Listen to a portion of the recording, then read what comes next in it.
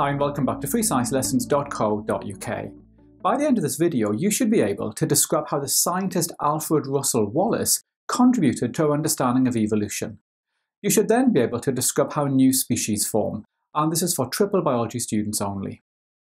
In the last video, we saw that Charles Darwin developed the theory of evolution by natural selection, and we looked at how this works. Now, another scientist was also working on evolution at the same time as Darwin, and this scientist was called Alfred Russel Wallace. I'm showing you a picture of Wallace here. Wallace travelled all over the world looking at different animals and plants. He was interested in warning coloration in animals. I'm showing you an example here. The bright red colour of this frog is thought to warn predators that the frog is poisonous. Wallace wanted to know how warning colours had evolved. As a result of his studies, Wallace independently proposed the theory of evolution by natural selection. Darwin and Wallace realised that they both developed the same theory, so in 1858 they jointly published their findings. And the following year, Darwin published On the Origin of Species, which presented natural selection to a wider audience. Now, one area that Wallace was especially interested in was how new species form. Scientists call this process speciation. Wallace noticed that closely related species were often separated by geographical barriers, such as a wide river. Since then, more evidence has led to our current understanding of speciation. Now, in the exam, you could be asked to describe how new species form.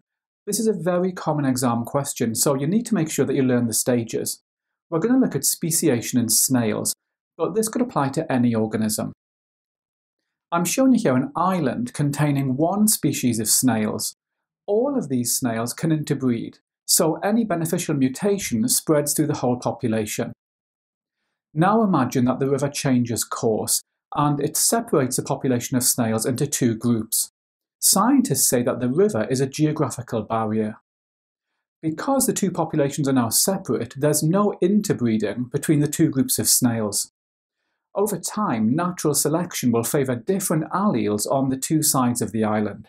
For example, the food sources on one side of the island might be slightly different compared to the other side. Now, because there's no interbreeding between the two populations of snails, any mutations that occur cannot spread between the two populations. This means that over many generations, the two populations of snails will begin to change. Okay, now imagine that the river changes course again, and the two populations of snails can mix.